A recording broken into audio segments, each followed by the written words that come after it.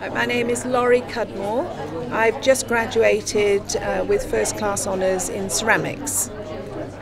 This project is about investigating the use of recycled materials such as glass, sanitary ware, bricks and porcelain pottery to recreate a functional material that could be used as wall tile, floor tile, cladding for buildings, possibly in kitchens as work surfaces, tabletops and bathroom fittings.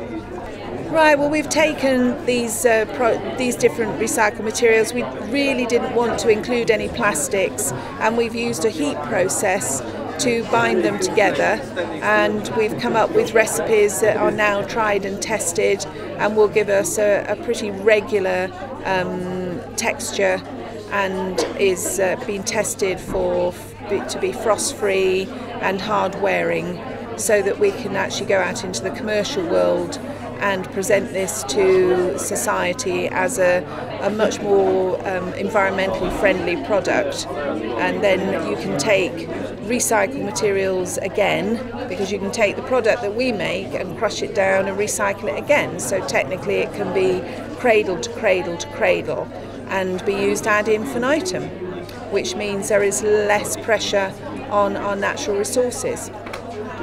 The project has now reached a stage of conclusion for where it was going from, but it's obviously now set up a new target, because we're at the point where this product could now be commercialised. So we're talking to partners and looking at the possibility of it going into manufacture. We've just been to 100% Design at Earl's Court in London to test out the market, and we've come back with a huge amount of interest. It is a very unique product. We knew this, but we've now had it confirmed. A lot of other people are doing similar things but using resins. We use no resins at all, and it is very much a great interest to a lot of people, architects and interior designers.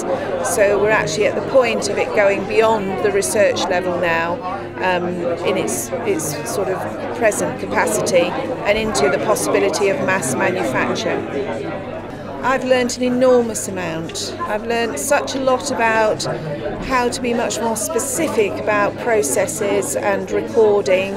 I've had the opportunity to put my own ideas into the project about how the process has been developed. I've had a lot of hand in creating colour ranges, which has been very interesting for me, and it's just been really exciting working with two people who have had a lot of experience in research, and I think it's going to affect the way that I work in the future.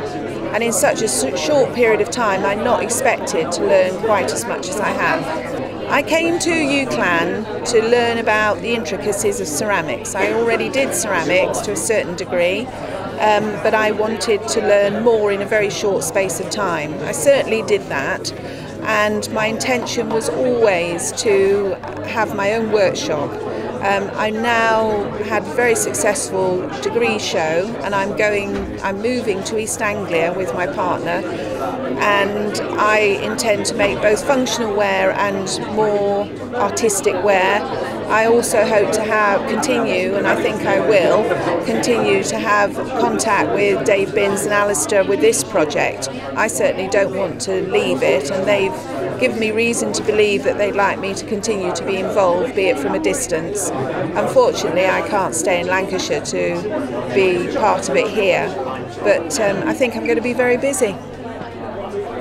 It's been fantastic. I've enjoyed it in ways that I never thought I would. I knew it would be interesting. It's been extremely hard work. We work very long hours. It's a very physical area that we work in, and it's been fantastic. And being able to see the project through to the 100% Design exhibition has been a real bonus, because I've watched it on the sidelines whilst I've been a student developing, to be a part of it at this exciting stage where it's got a huge amount of potential, and to have been a part of that has been fantastic. I couldn't have wished for anything more.